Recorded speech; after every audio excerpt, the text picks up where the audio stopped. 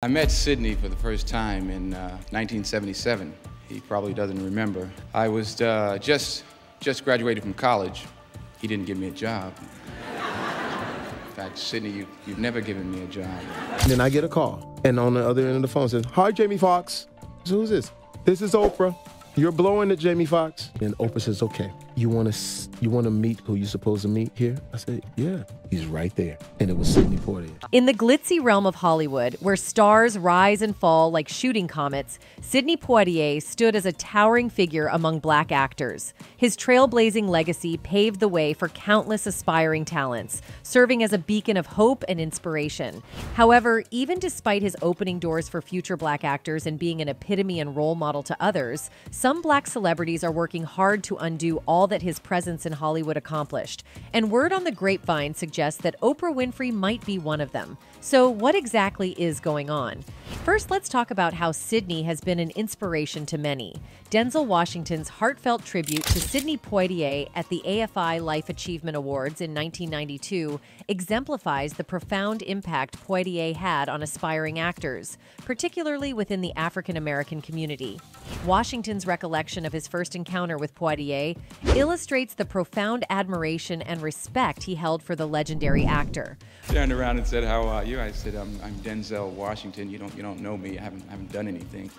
But he was very kind to me. What stands out in Washington's tribute is the emphasis on Poitier's willingness to offer guidance and support without expecting anything in return. Unlike some Hollywood elites who might use their status to maintain exclusivity or to perpetuate a sense of hierarchy, Poitier approached mentoring with generosity and humility. I did what any friend would do, any actor would do. I took out my picture and resume, started begging for a job. He didn't give me a job. In fact, Sidney, you've never given me a job. But he did something that was much more important.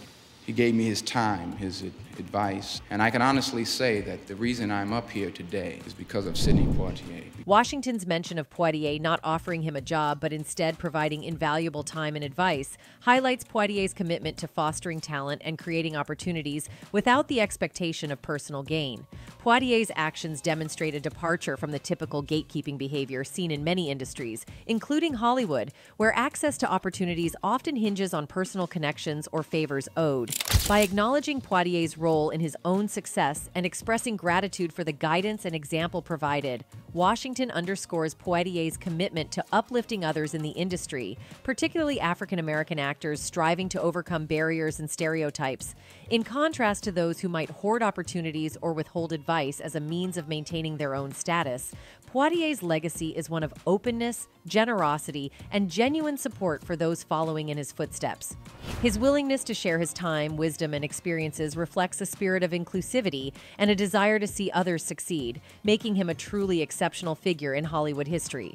However, word on the grapevine suggests that other elites who were close to Sidney, such as Oprah and Quincy Jones, might have tried to corrupt him. Jamie Foxx has been an entertainment mainstay for decades now, with an Oscar and a Grammy under his belt, as well as a best-selling memoir. But in a recent interview with Access Hollywood's Scott Evans, Foxx revealed that his career very nearly took a different turn, until Oprah Winfrey stepped in to give him some advice. In 2005, Foxx was riding high from the critical acclaim he garnered for his performance as Ray Charles in the musical biopic Ray, a role for which he would eventually win the Academy Award for Best Actor.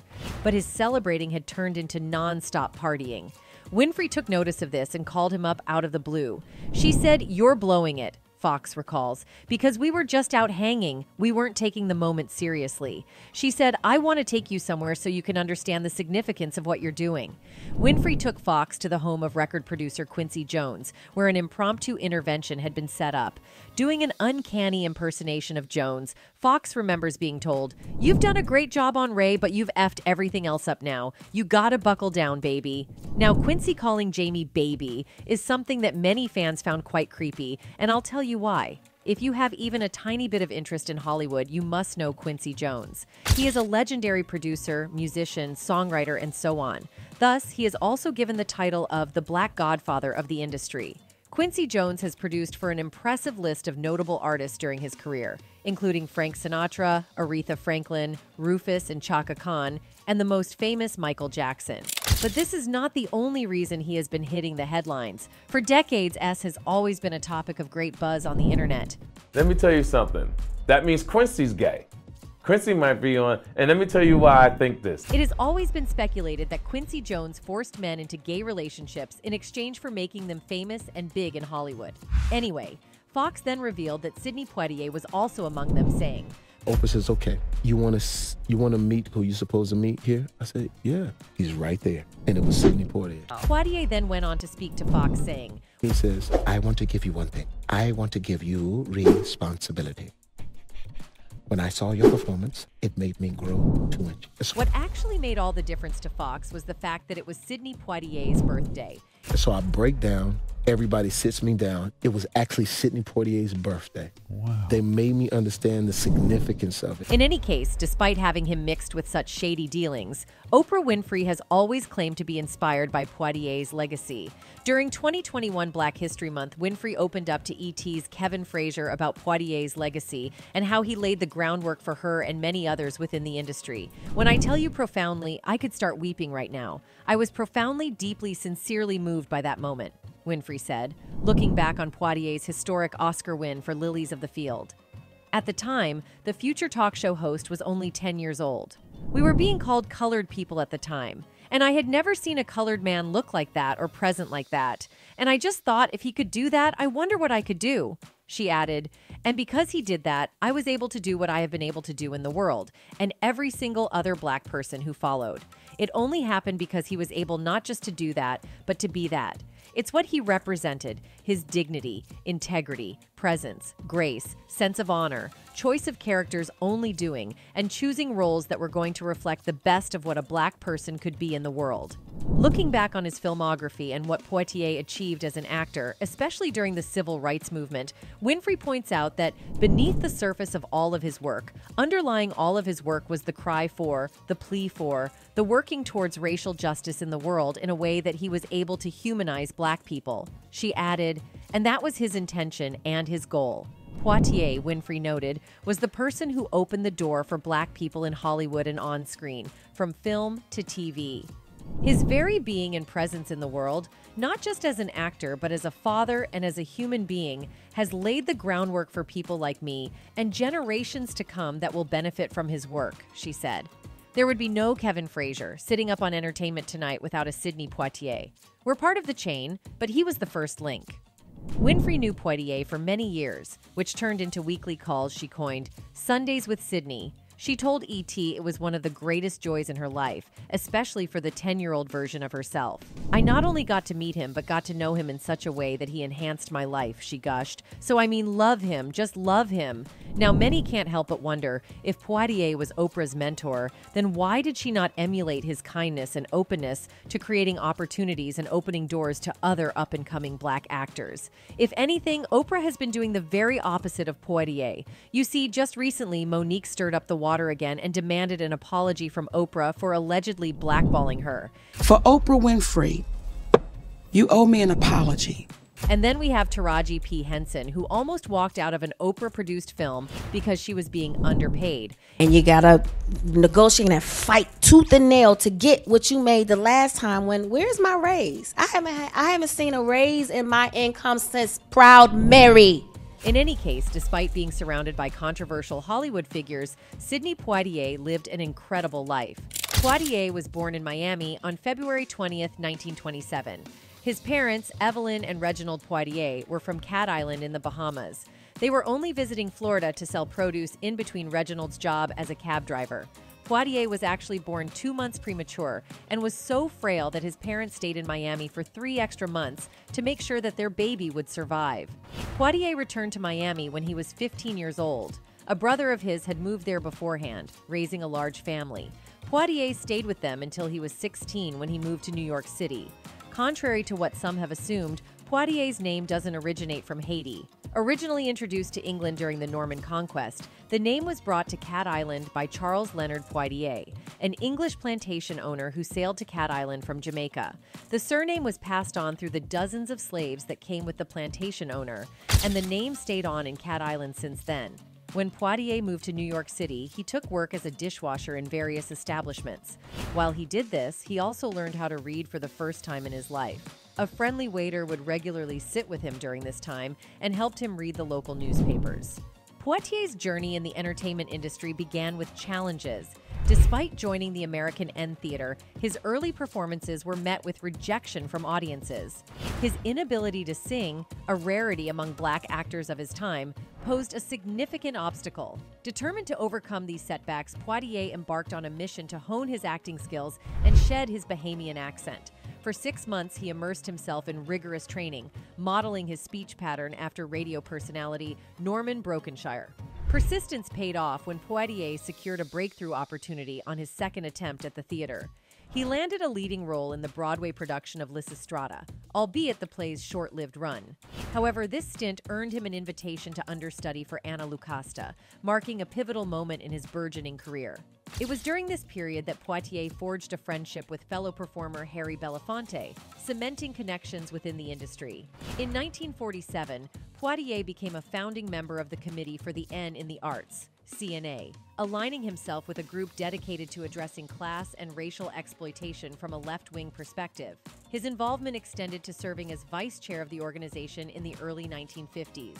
Poitier's commitment to progressive causes, evident in his participation in events like the N History Festival, drew the attention of authorities and contributed to his blacklisting for a period. Despite facing repercussions for his political affiliations, Poitier remained steadfast in his principles. Refusing to sign a loyalty oath even when asked in connection with potential film roles, he demonstrated unwavering integrity and stood by his convictions. Through his resilience and unwavering commitment to his craft, Poitier emerged as not only a trailblazing actor, but also a symbol of resilience and moral fortitude in the face of adversity. By late 1949, Sidney Poitier found himself at a critical juncture in his burgeoning career. Faced with a pivotal decision between pursuing leading roles on stage or delving into the realm of filmmaking, Poitier was presented with an offer from none other than Darryl F. Zanuck to star in the film No Way Out, 1950. This decision marked a turning point in Poitier's trajectory as an actor, as his portrayal of a doctor tending to a white bigot in the film garnered significant attention and acclaim. This breakthrough role opened doors to more diverse and prominent opportunities, defying the limited scope of roles typically available to African American actors at the time. Poitier's star continued to rise as he ventured into new territories, both geographically and artistically. In 1951, he embarked on a journey to South Africa alongside fellow actor Canada Lee to star in the film adaptation of Cry, The Beloved Country. His performance in this poignant tale further solidified his status as a formidable talent in the industry. Poitier's versatility was showcased once again in 1955's Blackboard Jungle, where he portrayed Gregory W. Miller, a member of a rebellious high school class, with unparalleled skill and depth. Collaborating with esteemed directors further enriched Poitier's artistic journey. Working with director William Wellman on Goodbye, My Lady, 1956, left an indelible mark on Poitier, who revered Wellman for his profound humanity and sensitivity behind the camera. This experience would later influence Poitier's own directorial approach when he assumed the helm for Buck and the Preacher in 1971. The pinnacle of Poitier's career came in 1958, when he starred alongside Tony Curtis in Stanley Kramer's The Defiant Ones. The film's critical and commercial success elevated Poitier to new heights, earning him widespread acclaim and recognition. Poitier's groundbreaking performance in The Defiant Ones not only garnered him accolades, but also made history as he became the first black male actor to receive a competitive Academy Award nomination for Best Actor. Poitier's impact extended beyond the silver screen, resonating deeply with audiences on Broadway as well. His portrayal of Walter Lee Younger in A Raisin in the Sun, alongside Ruby Dee, captivated theatergoers and critics alike, marking a significant moment in American theater history. Poitier's commitment to authenticity and excellence earned him a Tony Award nomination for Best Actor in a Play, further solidifying his status as a luminary in the performing arts landscape. In 1959, Poitier ventured into the realm of musical cinema with Porgy and Bess, starring alongside Dorothy Dandridge. His portrayal of Porgy earned him a Golden Globe Award nomination for Best Actor in a Motion Picture Musical or Comedy, showcasing his versatility and range as a performer.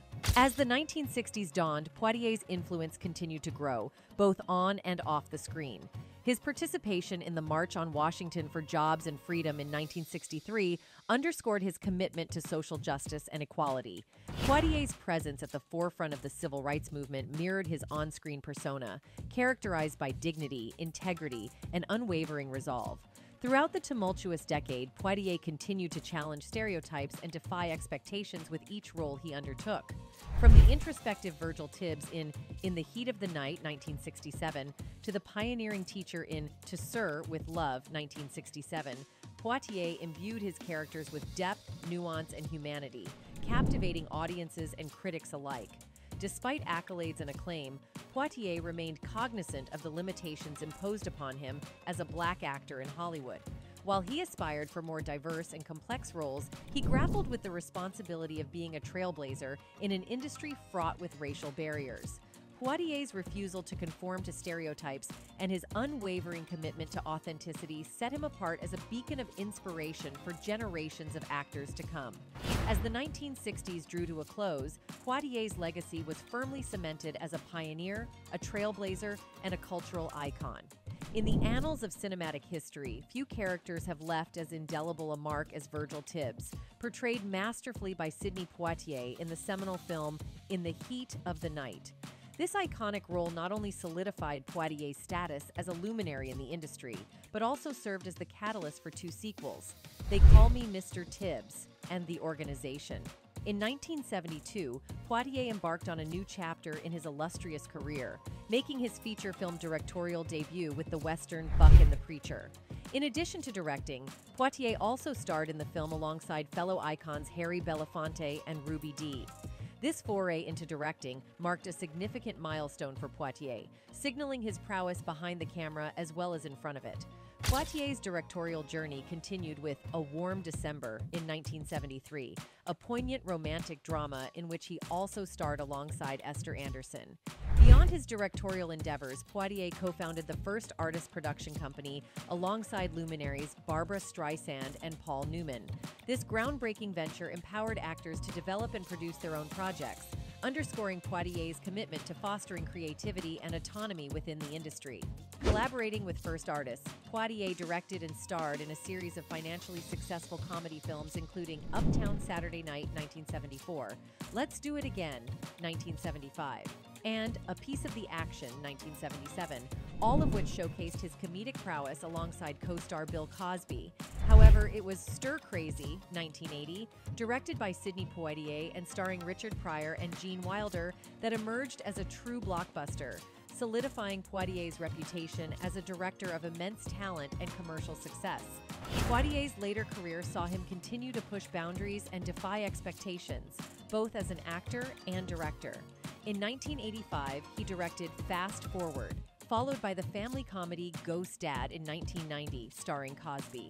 Poitier's versatility was further evidenced in his diverse range of roles, from the action-packed Shoot to K, 1988, to the riveting thriller Sneakers, 1992, alongside Robert Redford and Dan Aykroyd. Throughout the 1990s, Poitier continued to captivate audiences with his compelling performances in television movies and miniseries, earning critical acclaim and accolades for his nuanced portrayals. Notable projects during this period include Separate But Equal, 1991, To Sir with Love 2, 1996, and Mandela and de Klerk, 1997, for which he received Emmy nominations and a Golden Globe nomination. In recognition of his unparalleled contributions to American cinema, Poitier was awarded the Honorary Academy Award in 2002. His legacy was further honored at the 86th Academy Awards in 2014, where he received a standing ovation and heartfelt gratitude from Angelina Jolie for his enduring impact on Hollywood. In 2021, the Academy paid tribute to Poitier by dedicating the lobby of the new Academy Museum of Motion Pictures in Los Angeles in his honor, cementing his status as a true icon of the silver screen. Beyond his illustrious career in entertainment, Poitier also made significant contributions to diplomacy and philanthropy. From 1995 to 2003, he served as a member of the board of directors of the Walt Disney Company. Additionally, Poitier served as ambassador from the Bahamas to Japan from 1997 to 2007, concurrently holding the position of ambassador to UNESCO from 2002 to 2007. Meanwhile, Sidney Poitier's personal life was as rich and complex as his illustrious career, marked by love, family, and enduring connections.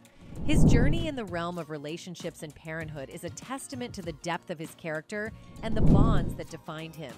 Poitier's first marriage to Juanita Hardy, which began on April 29, 1950, and lasted until 1965, was a foundational chapter in his life. Despite the dissolution of their marriage, Poitier and Hardy shared the joys and challenges of raising a family together.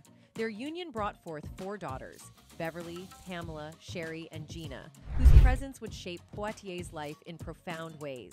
In 1956, Poitier established roots in Mount Vernon, Westchester County, New York, laying down foundations for his family's future. It was in the picturesque town of Stuyvesant, New York, nestled along the Hudson River, that Poitier and Hardy raised their children, creating a home filled with love, laughter, and cherished memories. However, alongside the stability of family life, Poitier's personal journey took unexpected turns, including a 9-year affair with actress Diane Carroll, beginning in 1959. This chapter in Poitier's life underscored the complexities of love and desire, revealing the human vulnerabilities that existed beneath his stoic exterior. In 1976, Poitier embarked on a new chapter of his personal life, marrying Joanna Shimkus, a Canadian actress with whom he shared a deep connection. Their union, which commenced on January 23, 1976, endured until Poitier's passing, serving as a testament to the enduring power of love and companionship. Poitier and Shimkus welcomed 2 daughters, Annika and Sidney Tamia, into their lives, enriching their family with new bonds of kinship and affection. The blending of their families created a tapestry of love and unity, reflecting Poitier's commitment to fostering meaningful connections and nurturing familial ties. In addition to his 6 daughters, Poitier's legacy extended to his grandchildren and great-grandchildren, who brought joy and laughter into his life. Their presence served as a constant reminder of the enduring legacy he had built and the profound impact he had on generations to come. Sadly, on January 6, 2022, Poitier died at his home in Beverly Hills, California, at the age of 94. His death was confirmed by Fred Mitchell, the Minister of Foreign Affairs of the Bahamas. According to a copy of his death certificate obtained by TMZ, the cause of death was cardiopulmonary failure, with Alzheimer's disease and prostate cancer listed as underlying causes. Upon Poitier's death, many released statements honoring him, including President Joe Biden, who wrote in part, "With unflinching grandeur and poise, his singular warmth, depth, and stature on screen, Sidney helped open the hearts of millions and change the way America saw itself." Former President Barack Obama paid tribute to Poitier, calling him a singular talent who epitomized dignity and grace. Michelle Obama, Bill Clinton, and Hillary Clinton also released statements. Many in the entertainment industry also paid tribute to Poitier, including Martin Scorsese, who wrote, "For years, the spotlight was on Sidney Poitier. He had a vocal precision and physical power and grace that at moments seemed almost supernatural." Oprah also paid tribute to her mentor.